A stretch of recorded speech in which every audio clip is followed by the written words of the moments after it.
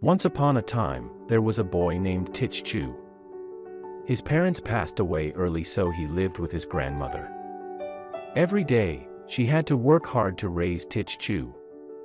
Whenever she had delicious food, she always gave it to her grandson. She hoped that Tích Chu would grow up and mature. However, Tích Chu didn't help his grandmother at all. He just played games all day long. Because of working hard and a poor diet, the grandmother got sick one day. The boy was busy playing with his friends. He didn't know about his grandmother's sickness.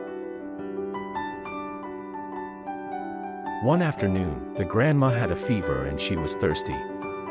She called Tích Chu for a long time, but she didn't hear him answer. Only when Tích Chu went home to find food, he was surprised to see that his grandma turned into a bird and flew into the sky. Tích Chu was frightened and called his grandma loudly. "Granny, stay with me, please. I'll bring you water."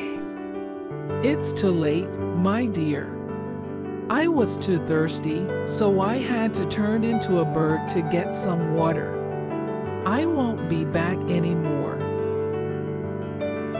Tích Chu ran after his granny in tears. Granny, come back with me, please. I promise I won't make you sad again." He was so regretful that he couldn't stop crying. At that time, a fairy appeared and told the boy, "If you want your grandma to turn back into a human, you must take water from the fairy stream for her. But the way to get to the fairy stream is very far. Can you go there?" Hearing what the fairy said, Tích Chu was very delighted. He asked for the way to the fairy stream and without hesitating, he started going.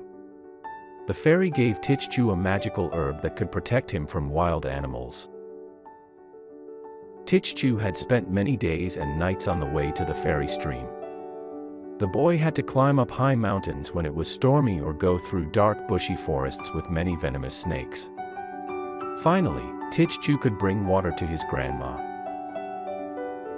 After drinking the water from the fairy stream, Tích Chu's grandma turned back into the human shape and returned to stay with him. After that, Tích Chu became a lovely and pious kid.